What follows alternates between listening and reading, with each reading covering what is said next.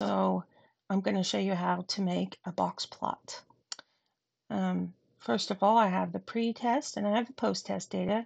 So a person that took the pre-test and got a 30% finished on the post-test at the end of the semester with a 90, and so on. Okay, so this is one person that has taken the test 2 different times, before and after the course, and as you can see, all the post tests are higher than the pre-tests, so that's a good sign, right?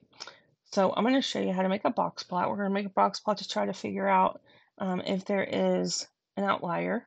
So if we go to Insert and the histogram box here, and you can go to Box and Whisker, and you can change this chart title if you want to, which I would prefer if you did that so you can label the data better. Pre-test and post-test box plot is fine. You can see that for the first column, the first box matches that information. The lowest score was a 6, or the highest score was a 69, and the lowest score was a 30. That shows the whiskers, so this shows the range of data, and most of it fits inside here.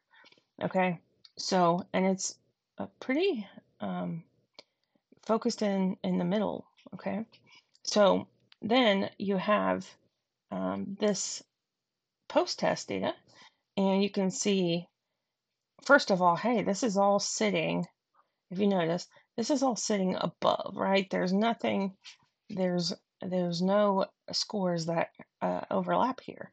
So that's a good sign. As far as like the pre-test, post-test scores, your post-test scores are higher, and they actually have a smaller variation, which is good.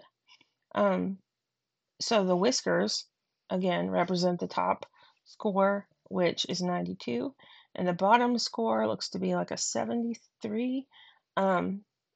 So I wanted to also show you, I apologize if you hear my dog barking in the background.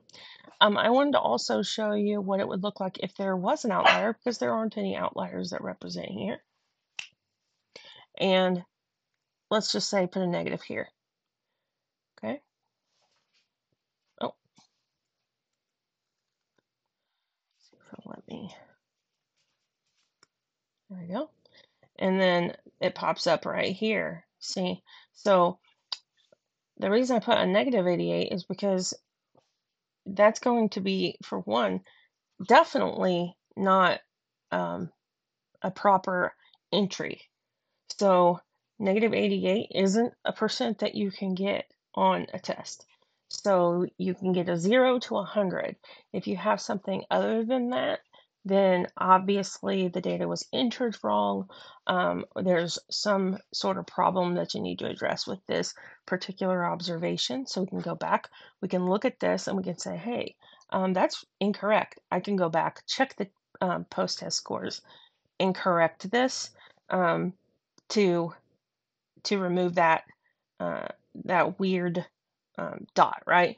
So, but in other types of data, there could be, so say income, there is a likelihood that they're going to be, if we took the income of the United States, you're going to see like a huge range, and there's likely going to be some of very few people that make billions of dollars.